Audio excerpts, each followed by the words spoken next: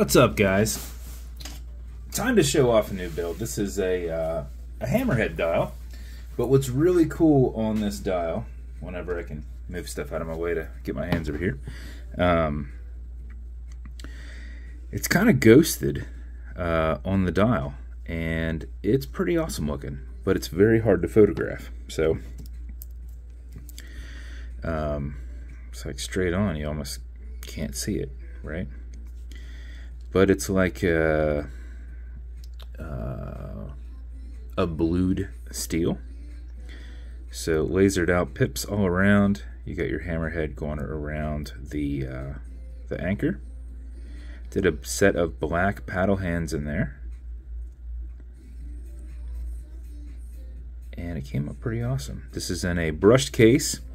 This is a new bezel. It's a raised coin, and it went on real tight, which is what I prefer. So I'm probably going to start buying some of these from this guy. They were a little expensive, but that's okay.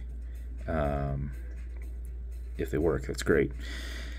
Then I have a black Yachtmaster style insert. Indices are raised on it, and anchor engraved crown.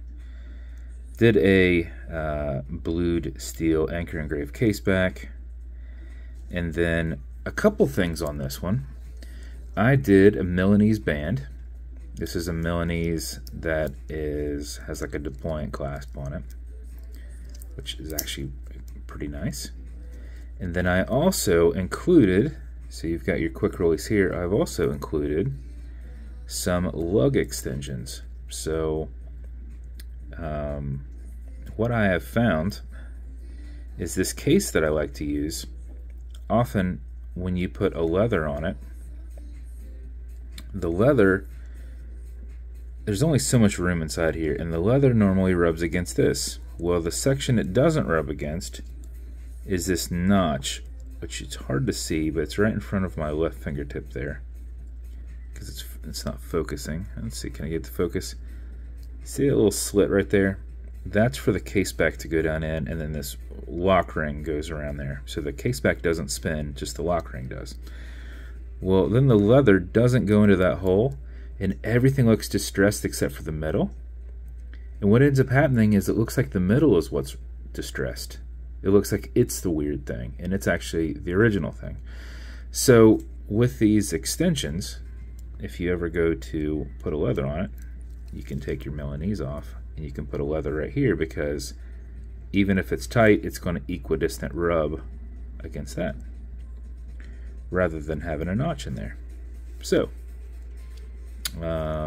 took forever to get these extensions in, and this is almost impossible to do looking through a screen. So let's do it in real life. Got it? So, but those will just be on there. So you can take them off and go right straight Milanese. But there is some nice flexibility, because, like, I'm going to take a picture of it. How do I, that's weird to take a picture of it, right? You can't really take a picture of it. But this deployant clasp, and with this piece on there that folds under, I was able to actually take pictures of it. The other way was a little awkward, because this would do that. It's just the distances on here. But as they would actually take pictures with it like that. So, quick release, you just pull it down, it pops right off. This just goes over, and you can just push it on. It's a squeeze remove, brushed finish. Actually looks really, really nice. First time with that style dial, first time with running these extensions. I might have done it on a leather, though. I might have done a leather with one of these, so maybe second time extensions, but first time with Milanese going out. And then first time with that bezel. Not the insert, the bezel. And then those raised indices pop up, which is kind of cool. So that is the build. I don't have a Hammerhead box. Oh, it's a custom painted second sand. We did it in black, and that pip is actually purple paint, but you almost can't tell it's purple because of the way that it goes in with that blued shark. It's actually purple. It's probably a couple. There you can see. See that? How it's purple? But when you do that, that even looks purple. So kind of goes nicely with that. So, but yeah, look at that straight on. It's hard to see what's going on. You can tell what the hands are going on.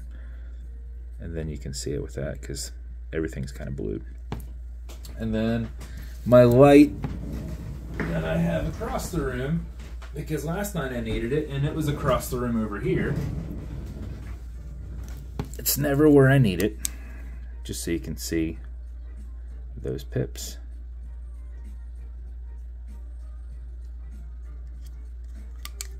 So it's lasered out and backside loomed. And you can tell you can't see the second hand because it's purple paint, not loom. So that's the build. As with every build, it's going to come with matching beads. It's also going to come, like I said, I don't have a Hammerhead box, but I do have some BVW special edition boxes. Don't want to mumble my name. So it'll come with watch cleaner, so it's good on all glass and metal. So this watch as a whole, non-streaking, non-toxic, non-residue, along with a microfiber. And then it will also come with some fine scratch remover. This is Novus 2, just repackaged. It's like a poly watch. It's for your acrylic glass, which you can scratch. If you do, no big deal. Put a tiny bit of this on it and buff against it using your included microfiber. The scratches up and down, go left and right, filling that scratch, and just haze it and buff it out, and it should be gone. If not, let it solidify, come back and do it again. And I just remembered, because it's been a minute since I've done a video, I have like 4 to do. I'll show you the bezel. Bezel will turn left, it'll turn right. It's a tension ring bezel. Automatic mechanical, so you can wind it where it put it in a watch winder, but if it's dead or you're not going to be very active, make sure you back the crown off the threads until you hear it and feel it clicking. You'll see it's off the threads. You can wind, and a wind is turned that way. Turning it this way doesn't do anything, but it's a lot easier to keep your finger spacing and just go back and forth.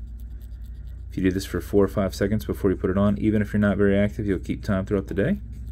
And if you do it for something closer to 20 seconds, you're going to max out that 31+ hour power reserve on it. You cannot overwind it, so don't worry about that. When you're happy with your winding, you're just going to pull it to the one and only click. Set your time. You'll notice you've got a wobble crown that deflects lateral pressure from going into the stem and into the movement, so when you're pushing and prying on it, you are not putting any adverse pressure against that movement. Okay, Google, what time is it? It's 11:51 a.m. 11:51 a.m. Very good. Push it in, get it out of that time setting, and that's it. Normally I go over that like in the middle, kind of when I'm showing off the watch, but I think maybe this distracted me when I got into the band and then didn't get back to it. But that is the build. If it's going to you, congrats. This might be a mystery build for a while, so you might not be seeing this video before I've introduced the watch. It might be like, hey, this watch is going out, and then I post the video up. So if that's you, congrats. I've got some mystery stuff, so this one might actually make it out there because I didn't have anything in silver. I think that was the intent, was to have an option on my page that was silver. So this is probably not going to be a mystery build, but I've got 2 mystery builds sitting over there that I'm going to be doing videos for, and that's the intent. If this weekend somebody takes a watch that one of these could replace because it's a similar style or something like that, then it's already ready to go. Never know when I can work on stuff, so when I have the time I try and get some backup stuff going. So that's the story on that. But appreciate you guys. Thanks so much for the support. If you want me to build you something custom and unique, reach out and I'll see what I can do. And if you want to continue to see videos like this, like and subscribe as I put them up all the time. Thanks, guys.